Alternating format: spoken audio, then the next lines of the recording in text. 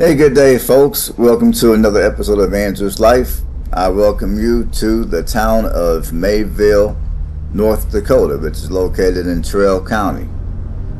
It is spelled T-R-A-I-L-L, County. This town is located in the eastern central region of North Dakota. It is almost in the middle of it is almost located in between Fargo and Grand Forks. It is 43 minutes south of Grand Forks and 56 minutes north of Fargo. So it's kind of sort of in the middle of those two cities.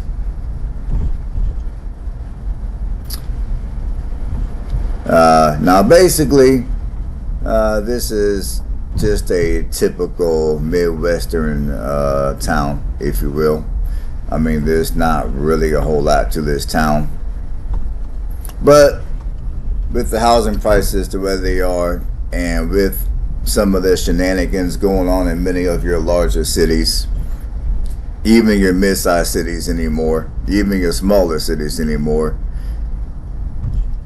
I'm fairly sure that there's many of you that are sick and tired of the bullshit, and you're looking for a place to live, to raise your family if you have one.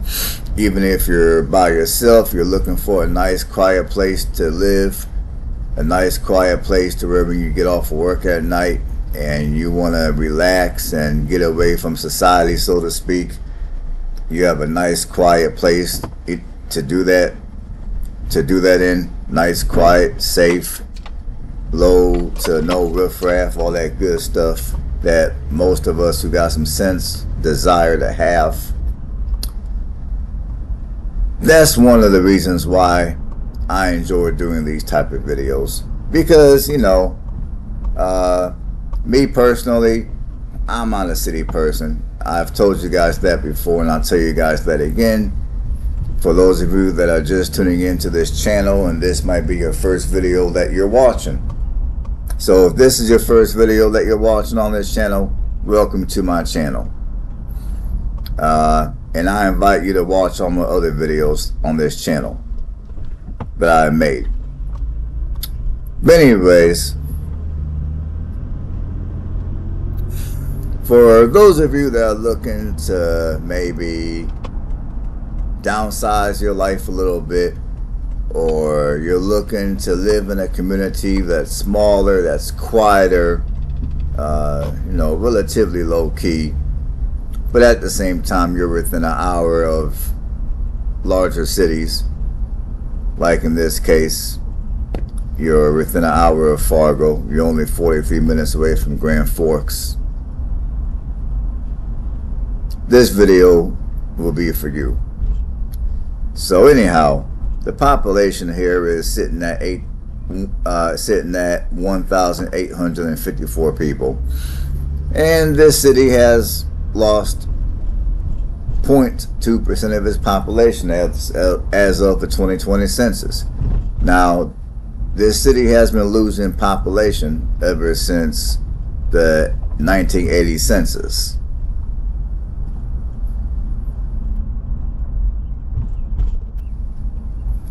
And I'm assuming the reason why there's a loss of population here is because it's a little further away from larger cities when it comes to commute to work.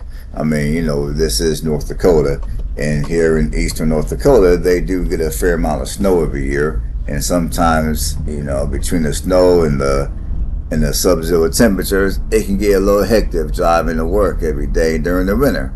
Not to mention that the winters up here are relatively long, like 7 to 8 months long.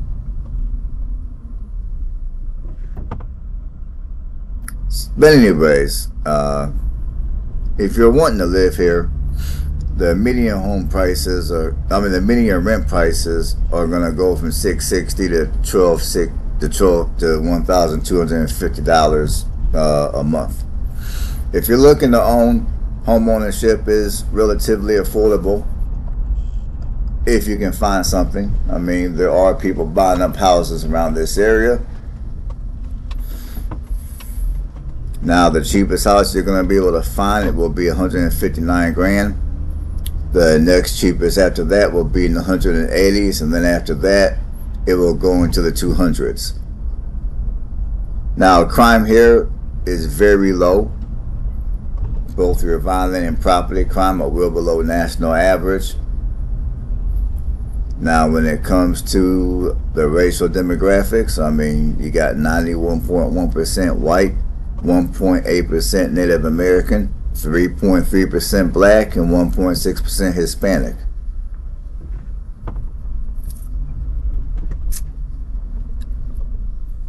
And I'm going to talk about racists for a brief second. I mean, this is kind of a touchy topic to a lot of people, but you know what? I'm going to take a chance on this video and talk about it just briefly. Now, but anyways, now I know there's a lot of you that prefer to live in a community that's a little bit more diverse. I mean, and I'm not going to lie to you folks, I'm one of them.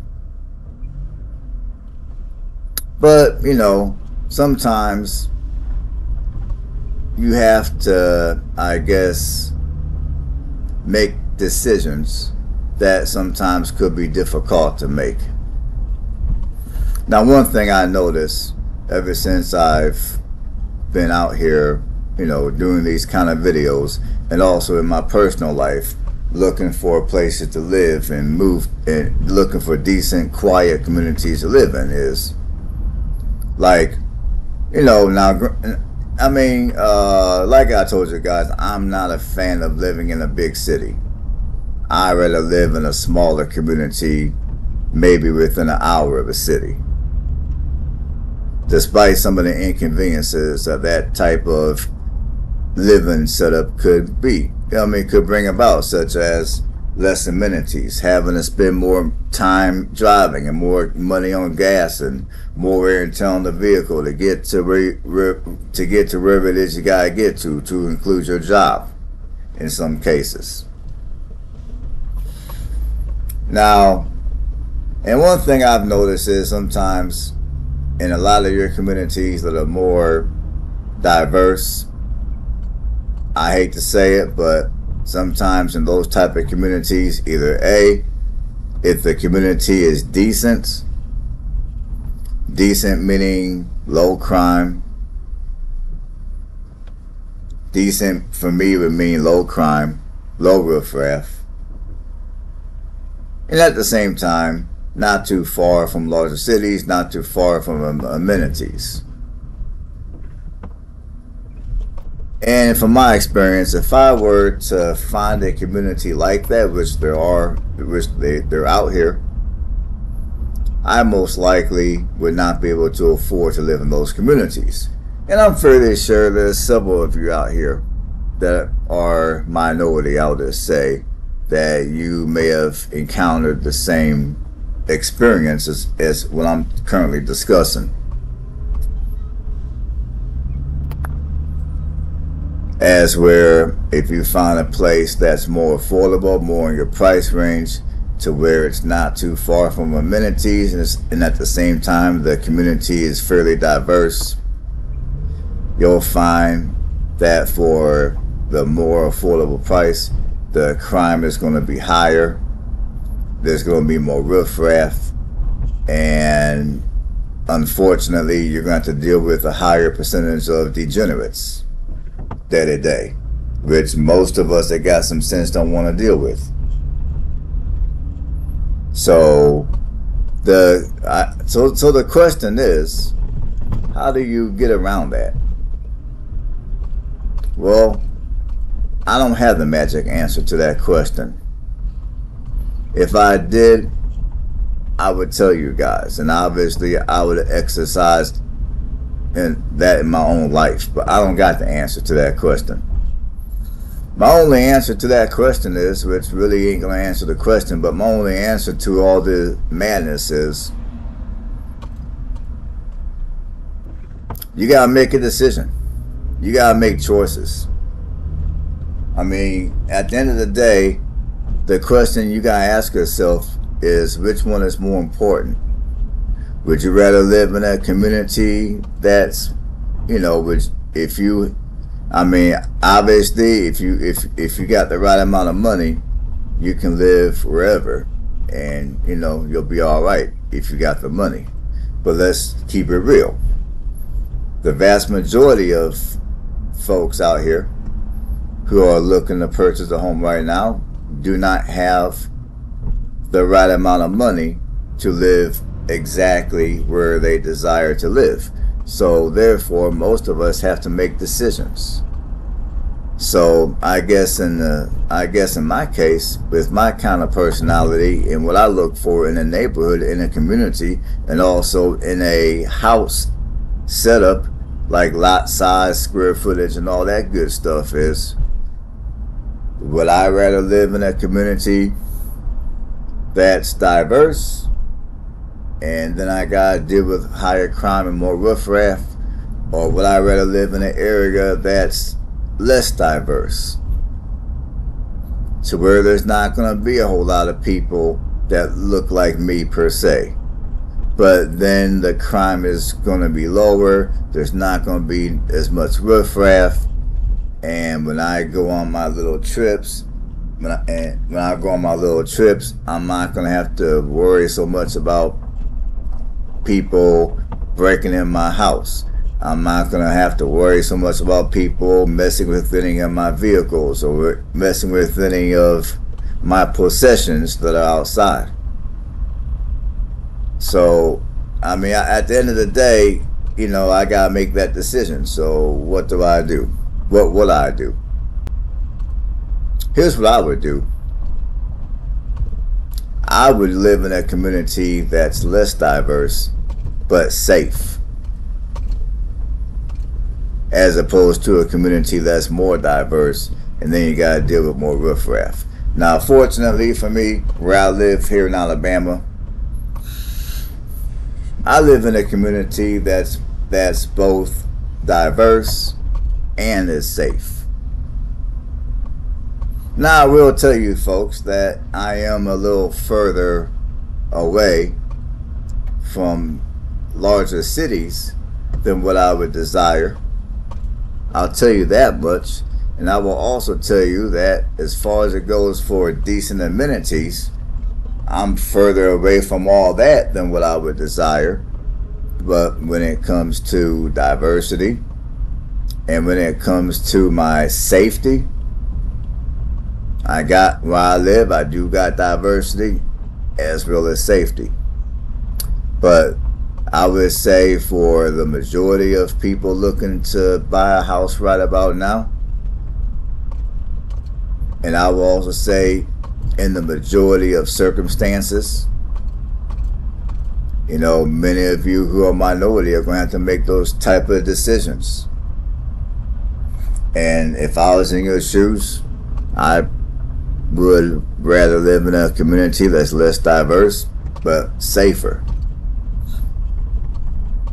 But that's me. And I'm not saying that if you choose that path, everything is going to be perfect and peaches and cream and rainbows in the sky, because it isn't. Hate to say it, but it isn't. You're going to you might get that Karen, so to speak, that's going to give you a hard time, harass you, because they're assuming that you don't live in that community. You're just there to cause trouble or whatever. You might get that individual that doesn't like anyone outside their race, and they might give you a problem. And those type of situations, unfortunately, are always, there's always that chance where something like that could happen. Now, if you live in a community that's more diverse, but the higher crime and more riffraff, I would say the probability of something negative happening in a community like that, especially now with the amount of people that are struggling and homeless due to the high price of housing, I would say if you live in a community that's higher crime, the chances of something bad happening to you or your property is going to be a little greater than if you were to live in a community that was less diverse. Now, obviously, I don't got no statistical data to back any of what I just said. I'm just going off of a mixture of what I think and also some of what I've experienced over the years living in different communities throughout the United States. So let's keep going. So Mayville, North Dakota was founded in 1881, named after the first white child born in the area. This child that was born, their name was May Arnold, and this was the first white child born in this particular area. And Mayville is also the home of Mayville University. Now, as far as things to do, I mean, it's a small town, so there's not going to be a whole lot of entertainment. For entertainment, you'll have to go to either Grand Forks or Fargo. But you do got the Island Park here, and you also got a few other small parks within this area.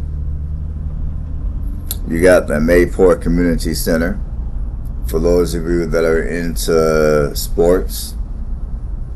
You got the Mayville Water Park for the summertime. And you also got the Mayville Golf Club.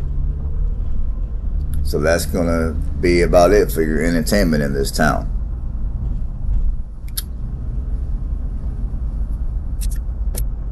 And kind of piggybacking to what I was talking about a second ago when it came to diversity.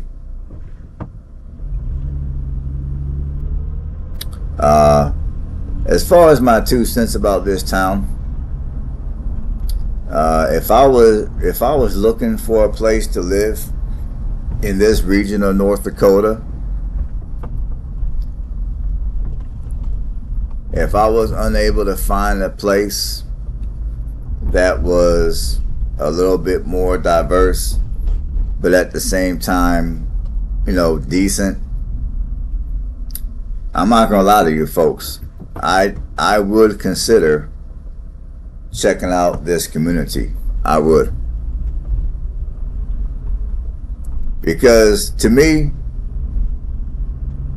my safety is more important than living somewhere that's diverse. Now, I realize that living somewhere that's diverse can also can sometimes contribute to your safety, because as some people will suggest, there's safety in numbers. Like if there's a fair amount of people that look like you, or they're of the same lineage as you, you might be safer in that particular community than another community where you don't got people that share the same lineage as you. However, as I've discovered throughout the years of living in different communities, the whole safety in numbers thing, unfortunately, is not always true. Unfortunately, you're not going to always be safer because you got a higher number of people that look like you with your same lineage living in an area.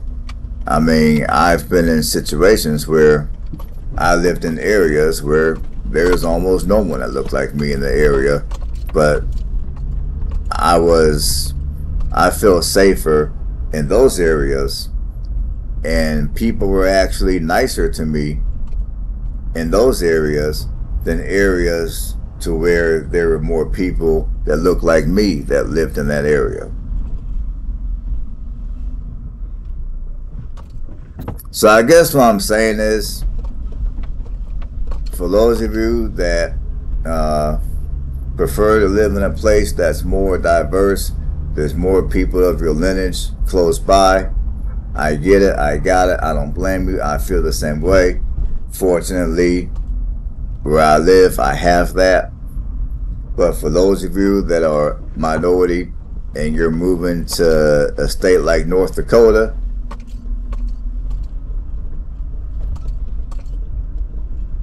just bear in mind that, I mean, if I was you, I would put my safety over diversity. Alright folks, hopefully I said something that made sense. Hopefully you guys got something out of my rant here. And I'm going to go ahead and allow you guys to watch the remainder of this video. So until next time, if you haven't subscribed to the channel, go ahead and do that. Go ahead and give this video a thumbs up to help with the YouTube algorithm so I can continue to grow this channel. And as always, I thank every last one of you for tuning in to another episode of Andrew's Life. Y'all have a blessed one. See you on the next one.